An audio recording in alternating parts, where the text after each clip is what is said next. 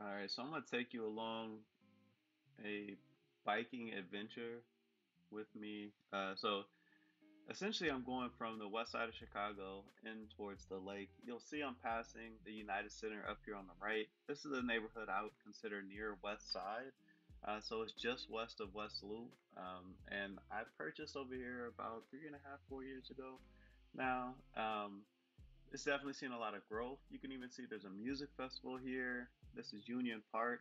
I'm crossing over Ashland. And that street I came up on was Warren, but now I'm down on Madison.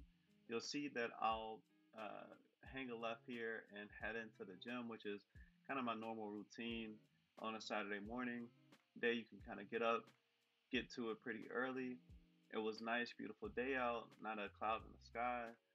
So this is the West Loop area. It's definitely grown over the last 5 to 7 years tremendously. Ton of new buildings, ton of new restaurants. It's really kind of the hotspot of the city.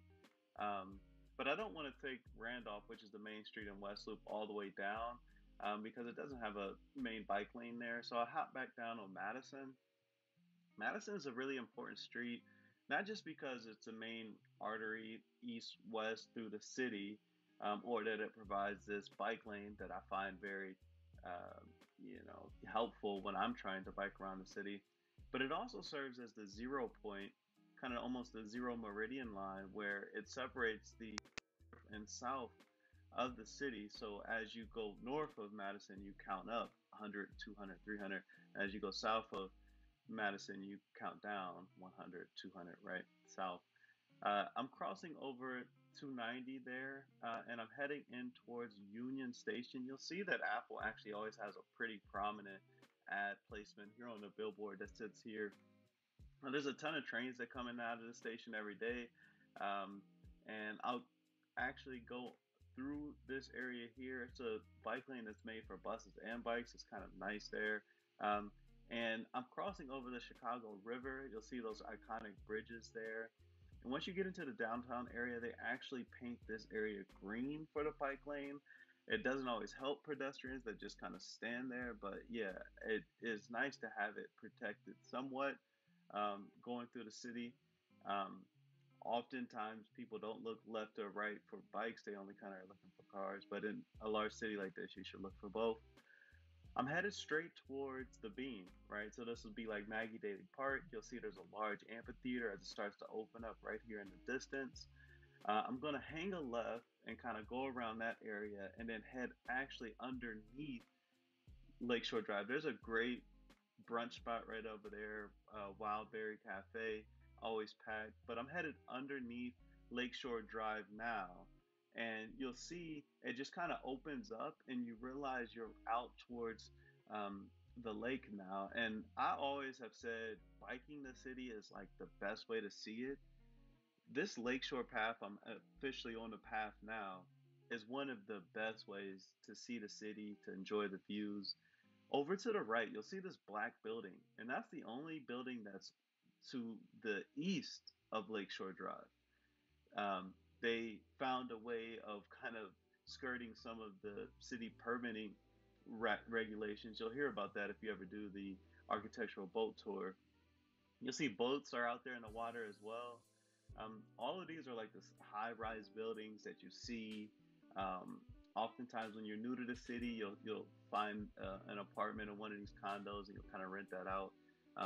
Give you close proximity to the lake. This is really busy today. On this Saturday, they had the professional volleyball out there as well. I think it was like 80 to 90 degrees, so it was really hot. I tried to get out early to avoid that. I'm headed to a golfing range now. Um, you'll see that I actually am passing over some of the bridges that you can access the beach that's over there to the right. The beach area goes for a while, but then eventually it starts to turn into more of a kind of walkway, and you won't necessarily have to go in that beach area. You'll see that kind of do that there. I'm more towards like where you would say, Lincoln Park starts to come. If you get off up here, you can head towards the Lincoln Park Zoo. I'm headed north past kind of like Lincoln Park, like entering into the Lakeview area, but I realized that I go a little bit too far because I'm trying to get over to Diversey Harbor. That's where their main driving range in the city is, and I should have got off at Belmont, which is what I just passed back there. But look, it's one of those things. It's a beautiful day. Who's going to complain about a few extra, um, a little bit extra time on the bike? This is a harbor over there as well, so you'll see a lot of boats will park up there. I actually end up turning back around, head back down to Diversey Harbor. This is me kind of just entering into the golf range. Happy that I was able to get here on this day, and I've tried to get back into the swing of things in terms of like golfing and enjoying myself with that sport. But it is a tough sport. It is one that takes a lot of focus, but it's fun.